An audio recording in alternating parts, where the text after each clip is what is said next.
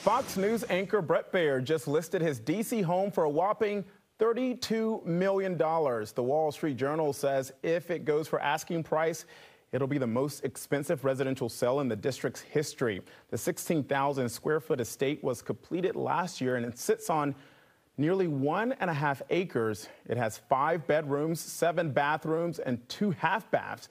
It also features a custom bar with a floor-to-ceiling wine display, indoor sports court, and a 56.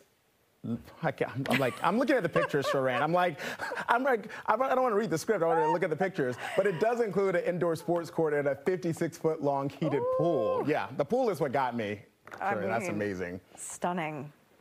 I think Kenneth and I should just go in halves. Yeah, you know, 16 million. Not so bad.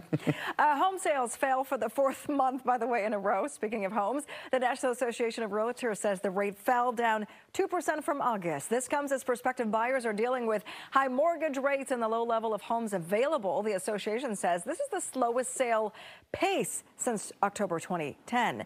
And officials in Montgomery County gathered to celebrate the opening of a $38 million affordable housing project in Tacoma Park. The ribbon was cut launching the newly renovated colonnade at the Creek apartment community, formerly known as the Hillwood Manor. The building consists of 96 units from 1 to 4 bedrooms. This project is a testament to our shared vision of delivering quality affordable housing to the people of this county. We also want to thank our philanthropic partners who provided additional support for this project. And this is a part of the county's effort to rehabilitate affordable homes along the Purple Line.